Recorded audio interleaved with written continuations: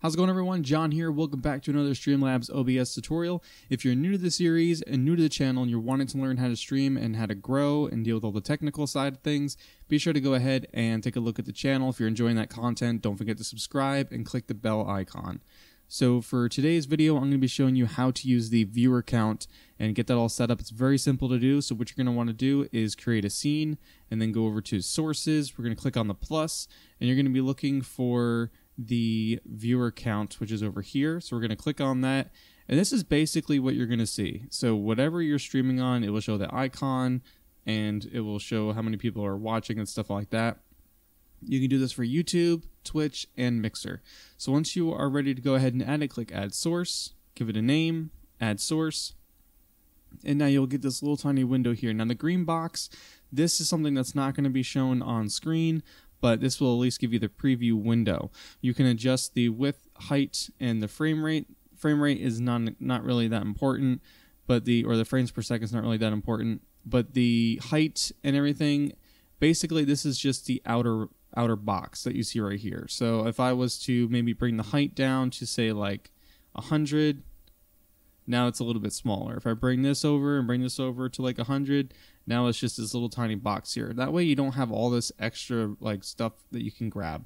But it just kind of brings this up here, but it doesn't like pixelate over here. So you're fine over here. Now on the font settings, you can change all of the fonts that are basically given to you here and figure out like which one looks better for you. So definitely go ahead and mess with that.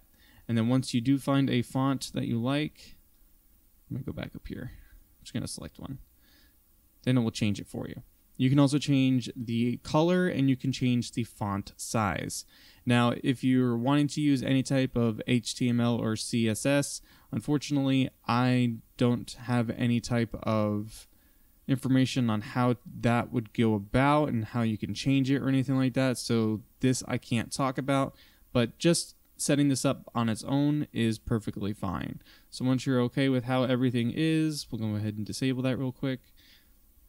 Once you're okay with how everything is, go ahead and hit done. And then you can drag it anywhere you want. You can grab the little anchor handles here or whatever you want to call them, and you can drag it. Now, the larger you make it, of course, is going to be more pixelated, but just keeping it small and tucked somewhere on the screen like that is completely fine, because that way it's not pixelating or anything like that for you. But that's pretty much how you set it up. Very simple to do, and you can customize it very, very little, but it at least, can display that for you, and that way other people can see, how many people are watching, or if you want to have that for your own self to see.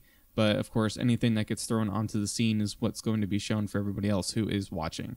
So that is an option. If you do have a Stream Deck, you can actually use a viewer type of, I call it a widget, but you can basically use one of the sources on there that shows how many people are watching and stuff like that. That way it's to you if you really care about it.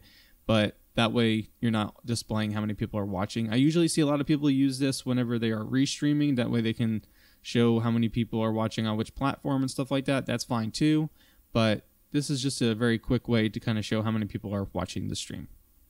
But like I said, if you guys are new to the channel, if you have any questions, feel free to go ahead and talk to me inside the comments. You can join the Discord and be active over there as well, and we can talk about that and any other type of streaming tips for you. But I'm going to be creating more of these things for you guys to help you out, and if you have any questions, feel free to reach out to me. But I will catch you guys in a future video. Thank you so much for watching, and take care.